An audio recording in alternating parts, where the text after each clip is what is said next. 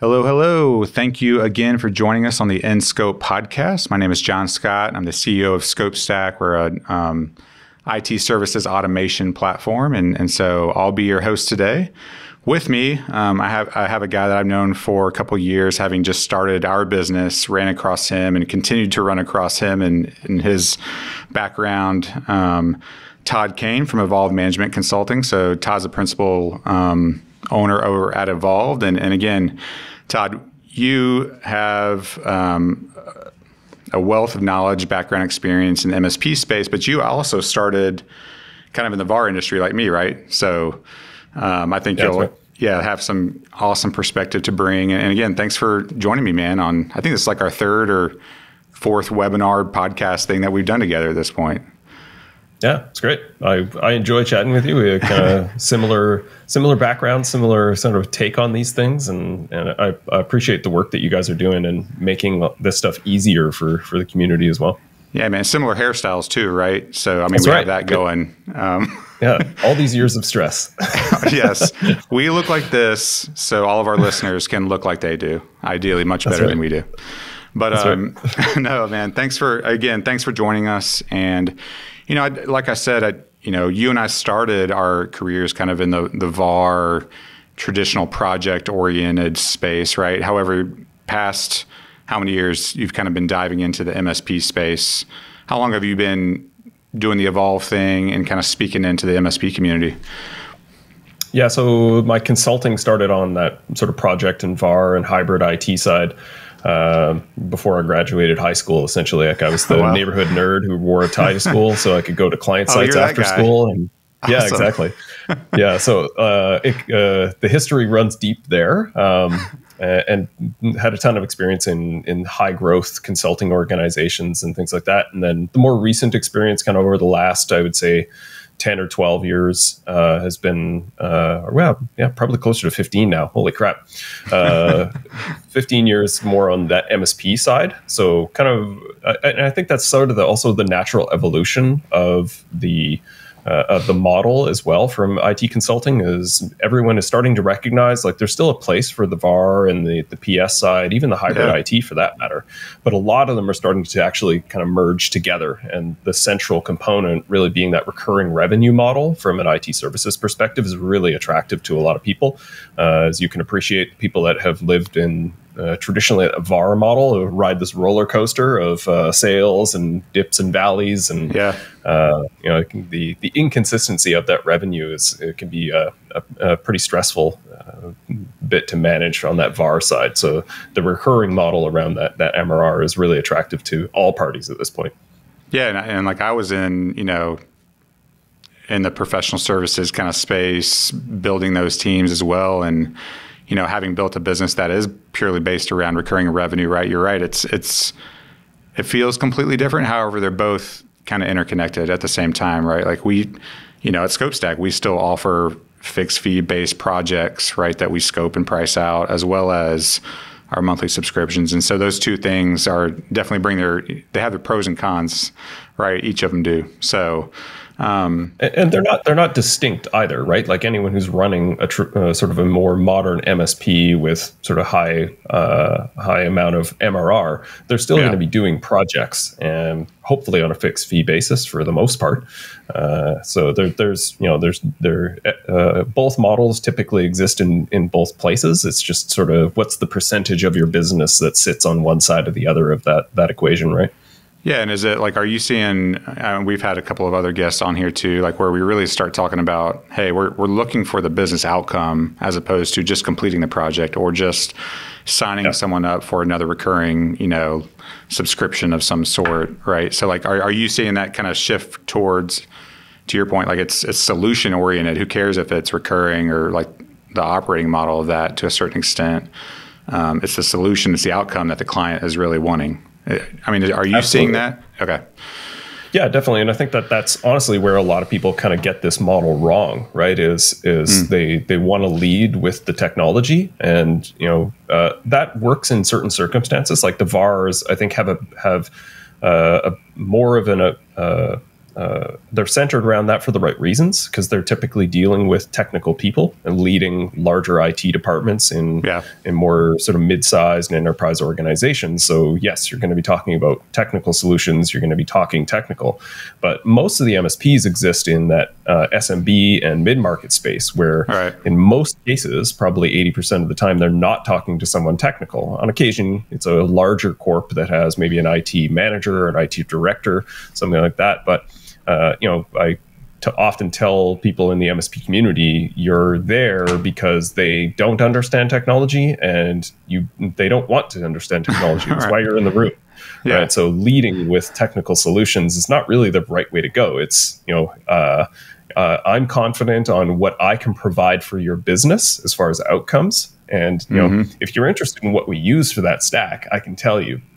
But most people, they don't really care. They're just like, good, you do your technical thing. And as long as my staff are happy and we're able to keep the email flowing and internet's on and stuff just works, then great. That's what we're looking for, right?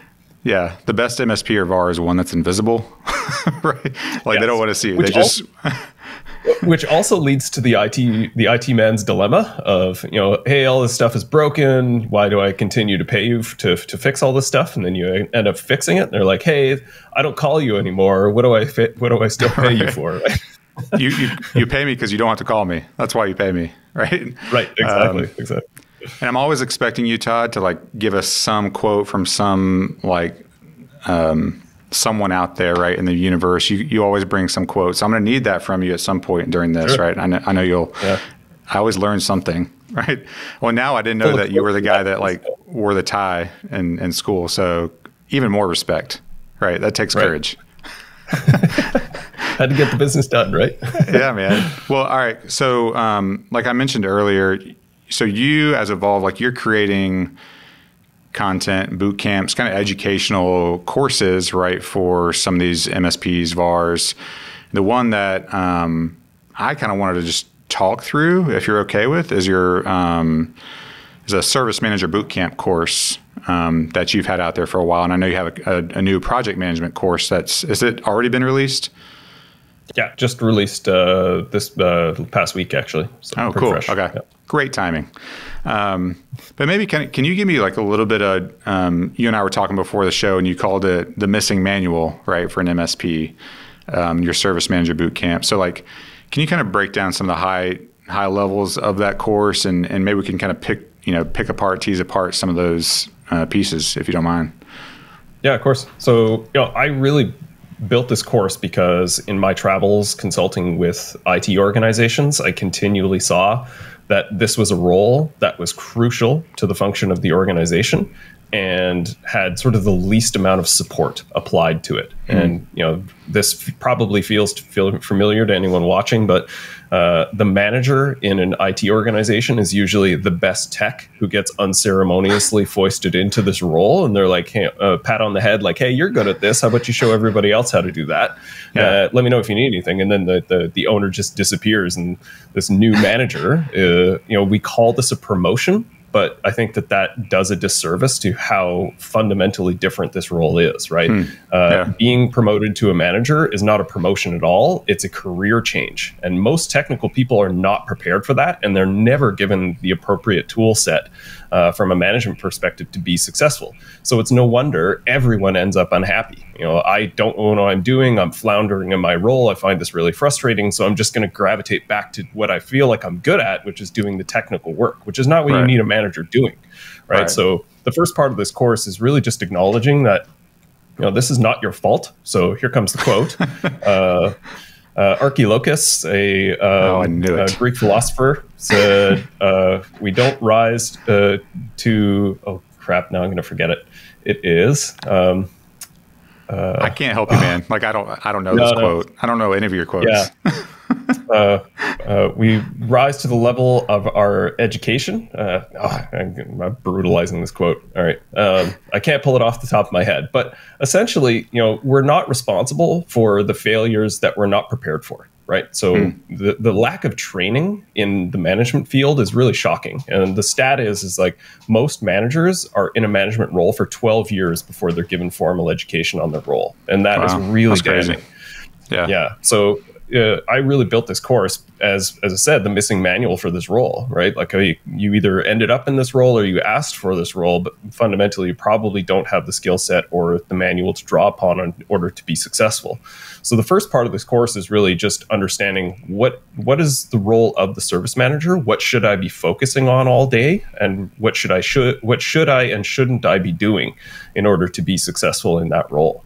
Yeah. The second part of the course is around a framework called management by exception, which is understanding what are the KPIs, the metrics that you can focus on that will help you to understand at a high level what's happening in the business. So then you can spend the correct amount of energy and time focusing on those areas of the business and spending your time and effort where it's valuable, not just sort of scattershot all over everything, because especially in the MSP industry, everything demands your attention all the time.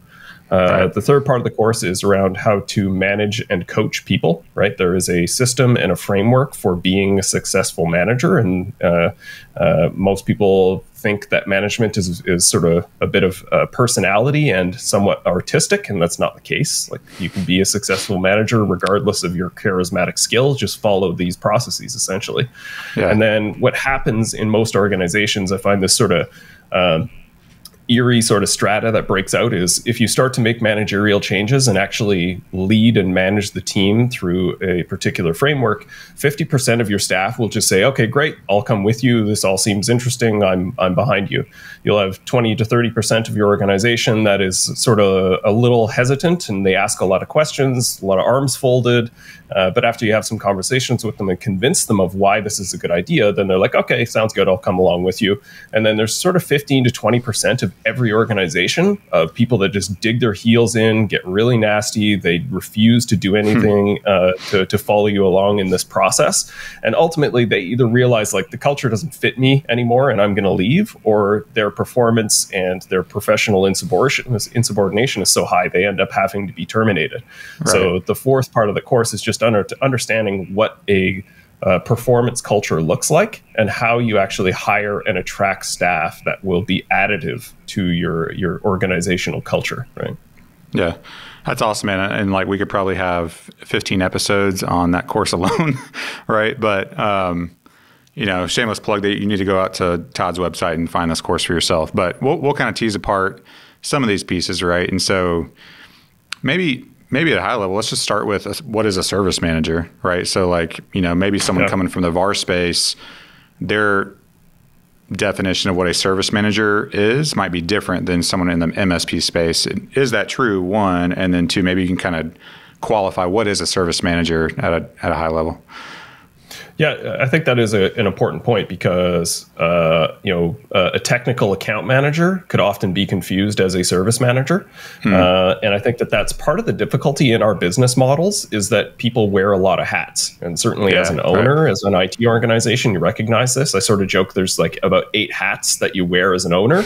And part of the growth model is understanding which of these hats you remove and who do you give them to with hopefully some level of training. So that service manager, I often feel, is one of the first managers that you're promoting in the organization to go into this career change, as it were. And what they're responsible for is the effectiveness and the efficient delivery of IT service to the client base, right? So how are you leveraging the resources that you have available to meet the volume of work that is being produced within your organization? And I take much... Sorry, man. So are they involved? So I was thinking about like sales, pre-sales, post-sales in my mind. Again, maybe that's too VAR specific, but is a service manager, as you just defined it, are they responsible for being a part of the sales conversation? Are they more pre-sales? Are they more like the transition from pre-sales to post-sales? Like, where do they fit in my head, at least, of sales, pre-sales, post-sales? Or do they kind of do it all? I think it depends on sort of size and scope of the organization. So I would say in a scaled out organization, no, they're not, right? Because the biz dev and sales and marketing side of the organization is typically separate. But this actually goes to why this role is fundamentally important, is the service side of the organization suffers from what we call the tyranny of now. Right, everything is high urgency, and it's dealing with users who are frustrated and demanding. So the sort of the gravity of this area of the business is intense, and that needs to be shielded from the other parts of the business in order for them to operate properly. Right, so if you're doing a little bit of marketing, but you're also trying to manage the service department, the marketing is not going to get done. Right. So that's why this role is crucial, is because the owner, typically in a growing organization, needs to shield themselves from the hour by hour and day by day management that is required in that service department, so that they can focus more on the client base and on the sales side of the organization, which they can't do confidently if the service organization isn't a well-oiled machine. So, in the course and more broadly, I describe this as a service pyramid, right? So these are the things that you layer on top, but the base level of that pyramid is the service delivery of the organization. Because if the service doesn't work, the client will not listen to you about anything else that you want to offer them, right? Like, hey, I've got some great solutions, some good ideas on how we can actually impact the users in your business and grow your revenue. Don't care. I've had this Outlook issue that's been nagging me for 2 weeks, and no one has called me back. It's a barrier for any further conversation that you want to have with people. So the service side needs to be well-tuned, well-run, and shielding the rest of the organization from those high demands, right? Yeah, absolutely. I mean, you mentioned like the importance of now, or like the sales, urgency of now. The urgency of now, right? So like, I was just talking to someone the other day about this. Like, I always envisioned it as like a seesaw, right? So sales wants, everything as fast as possible, but if we give it to them as fast as possible and we don't have a highly efficient services team and kind of thought out process, then the detail of like what we scope, what we price out, what we essentially deliver to the client could be affected, right? If we're just getting frantically everything out the door, we're not doing a good job of like defining the services, what's in scope, what's included, all that fun stuff, then like it kind of does a disservice to the business. However, if you go completely the other way and you're like, okay, well, we need as much detail as possible. Everything's custom. Everything is ad hoc. Like, we do all this work and it's not efficient. Like, we can't get out as many proposals as we want to out the door. And so like, there's like this inverse relationship, right? Of give it to me now, I can't give you much detail, or give me much detail and I can't ever give it to you now, right? It's like 3 weeks later. And so like, you got to figure out a way to like level the playing field. And again, I could go on a rant about like tools and processes, right? I'm sure you could, but I think it does start with the conversations like you're having with organizations, which is forget about the tools for a minute. Like, let's understand the business and what we're trying to accomplish before we layer in tools, right? Yeah. And I think that's how you and I initially got in contact, was like, hey, we found someone that wanted to use ScopeStack, but their maturity level wasn't there, and so we said, hey, you need to go talk to Todd because he's been there, he's done this, and he can really help you understand what you need before you start injecting any tools, right? Yeah. So I usually say it's people, process, and technology, and in that order, right? You get the right people on the bus doing the right things. You get the process in place so that there's predictable results, and then you can talk about the technology. And as technologists in our industry, we typically want to invert this, right? We don't necessarily want to deal with the soft, squishy parts, the HR side of the business, as people describe it. Like, HR is just management, right? Like, you can't spin that off as a department in a 10-person organization and not deal with it. But that's uncomfortable for a lot of people. Well, especially like engineers, going from an engineer to like building a business, becoming an owner, like that's not where, right? Like, they are comfortable. They're comfortable in the tools, maybe a little bit of the process, and not comfortable in the human part. 100%, but you can't fix people problems with technology. That's the issue, right? And people don't really want to understand that. It makes sense to them intuitively, but everyone I deal with constantly wants to come back to, well, can we just build a workflow or a reminder system for this? It's like, no, you need to manage them to make sure that they do this, right?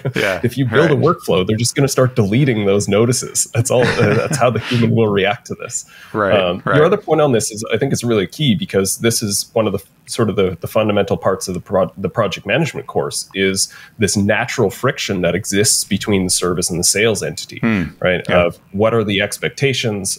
You're borrowing from typically the service department to get some of that pre-sales done, unless you're a very large organization that actually has, SEs. But the people that come from the VAR space, they're always like, well, can we hire an SE for me? It's like, well, no, like we can't justify that expense. And quite honestly, you don't need it. You just need to figure out how to better utilize the resources that you have internally from a service perspective. So, but it's understandable why there is this tension around like, hey, I'm here trying to sell some stuff and I need some support from you guys. I can't wait 2 weeks for a quote for this client because now they've talked to somebody else and we've lost the sale. So there is a very natural friction between the sales part of the organization and the service side of the organization. But as long as you come up with some good standards, systems, good communication paths, and setting expectations that are predictable, most of that goes away. Right. Yeah, 100% agree with that. And again, like that's another show in itself. So maybe let's talk about the management by exception piece, because I'm very interested in kind of the numbers piece, KPIs. Mm-hmm. And again, like we don't need to teach the entire course again, which I'm sure you could at any moment in time, right? But that's what people go to your website for.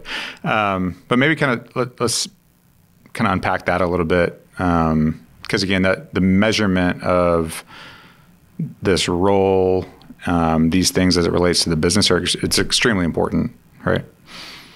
Yeah. So management by exception is crucial, especially, I guess in any IT organization or business as a whole, especially as it scales, because there's only so much that you can keep in your head and understand is going on within the organization. So most organizations from a maturity standpoint start in what I describe as the 5 guys in a room strategy, which generally works pretty well. It's like, well, we've got 5 smart people here. I just sort of turn around, we talk about some things, everyone understands it, we go on our merry way and manage our clients and our projects, and things are generally pretty hunky-dory. Then you get to about 8 or 10 people, and that model really starts to degrade. And this is where I usually meet my clients, is like scaling past this 10 phase where you have to start layering some middle management.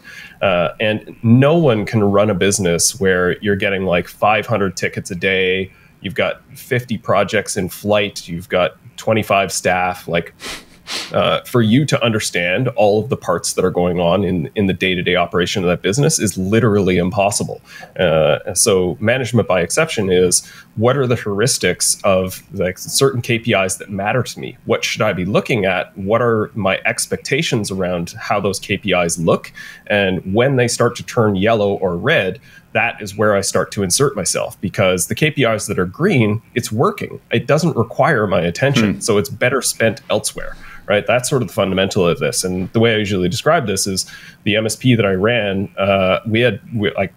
The owner and I were fully aligned on this. Both of us total dashboard junkies and loved the data. So we had we had dashboards that hung over top of each department, and like TVs that faced each way. So regardless of where you're walking through the office, you could glance up and see real time information about how that department was performing.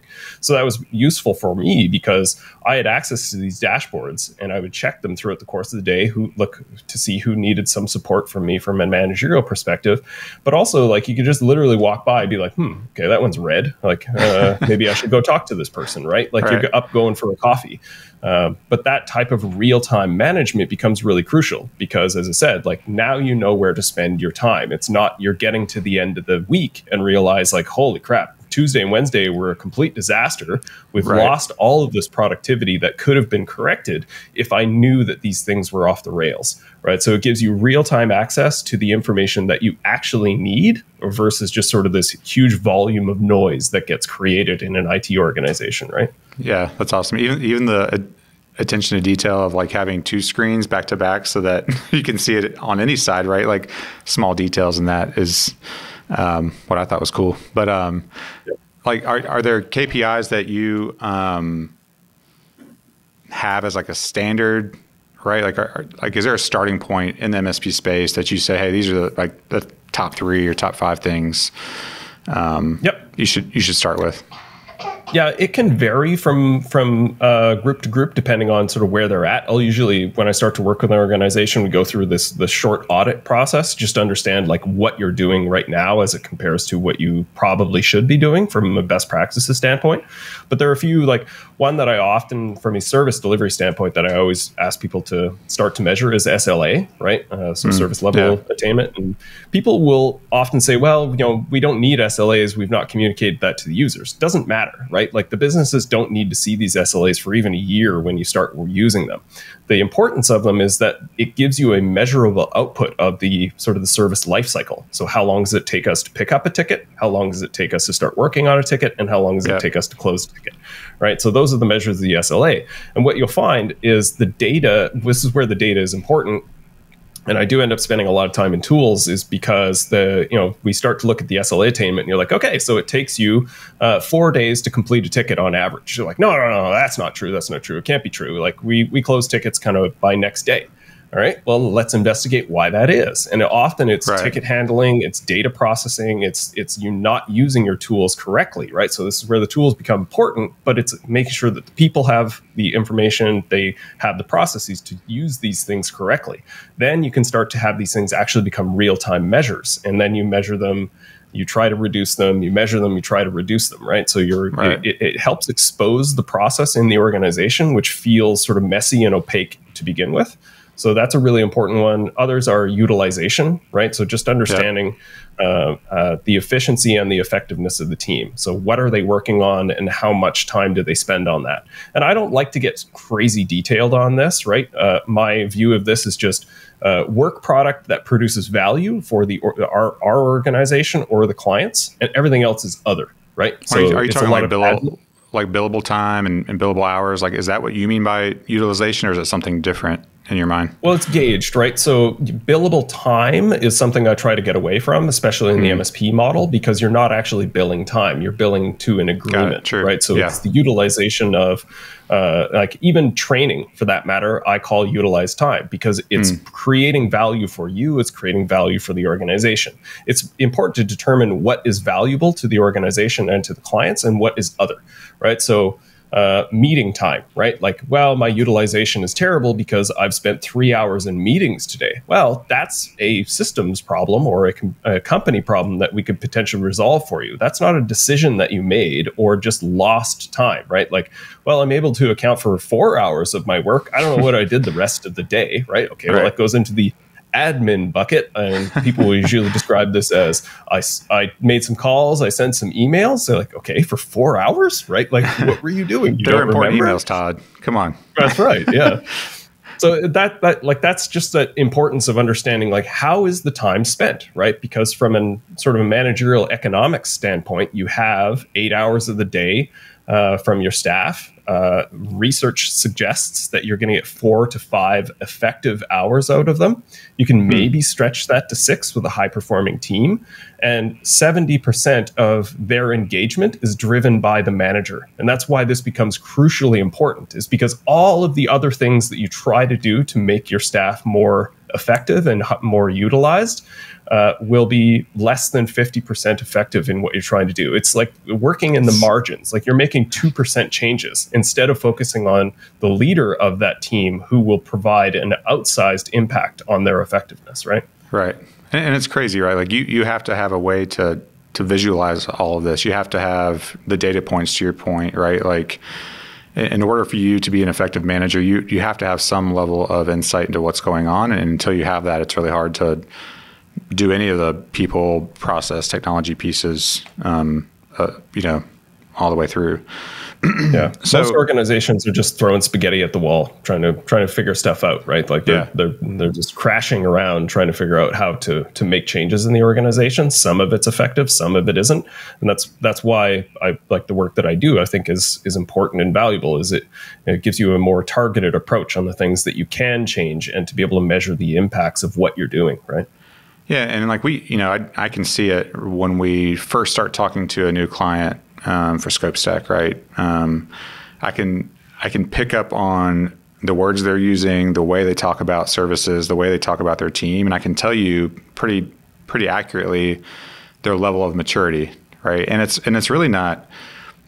it's not super complex stuff, right? I mean, it's purely like execution of some of the basics that make them stand apart. And it's not like some fancy algorithm or some fancy this or that, or having to have some like rock star engineer, while a lot of them do.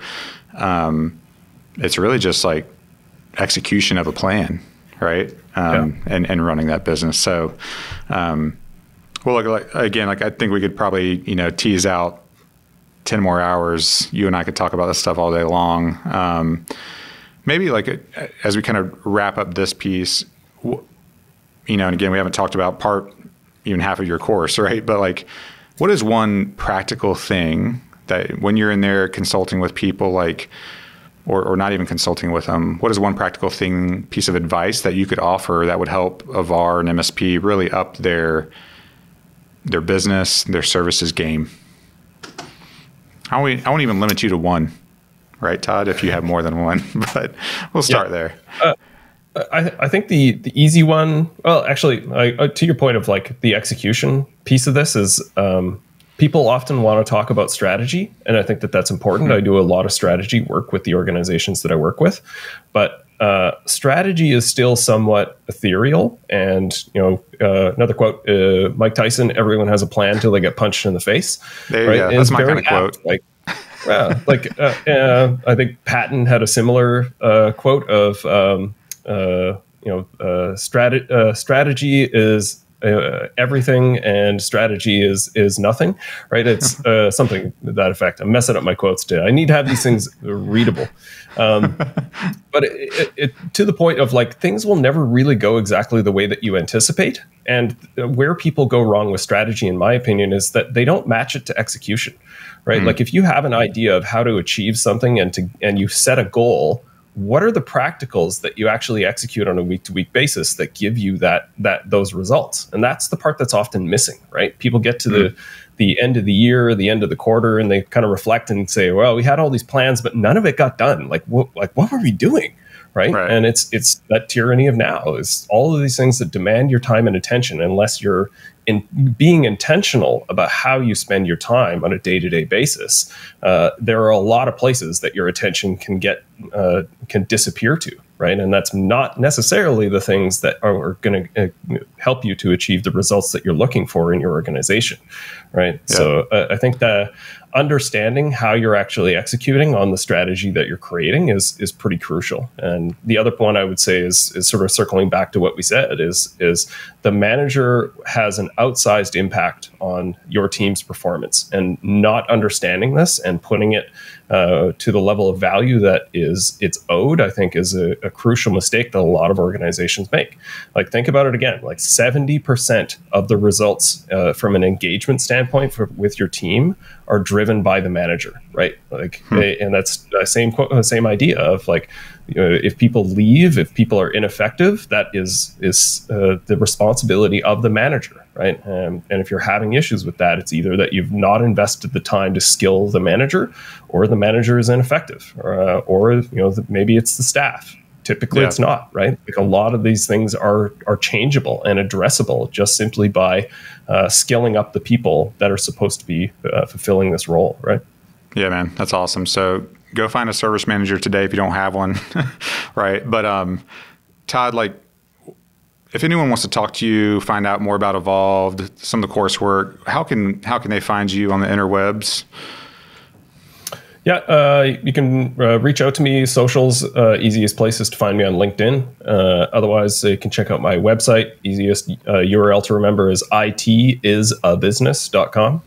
And I like that idea because, a lot of organizations don't necessarily run it that way. It's like, well, we made a lot of money. Okay, well, how much is your profit?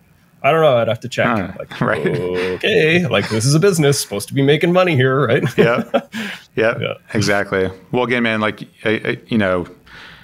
you probably have a billion episodes of things we could talk about in your head and in your experience talking to other organizations, consulting up. And again, like, I'll continue to, pass people your way, because I think you do a great job of really breaking it down, right? Starting for the fundamentals, and you have a true understanding of what it means to have a really successful MSP. So, I really appreciate you bringing your time and expertise to our podcast.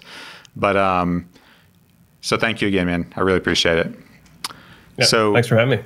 Yeah. So for those of you, please go subscribe to our podcast. It's scopestack.io/podcast. You can get it on all the interesting places you listen to podcasts today, Spotify and Apple and Amazon and all over the place. You can also find us on YouTube. So check us out there. But again, Todd, thank you very much. We'll talk to everyone soon.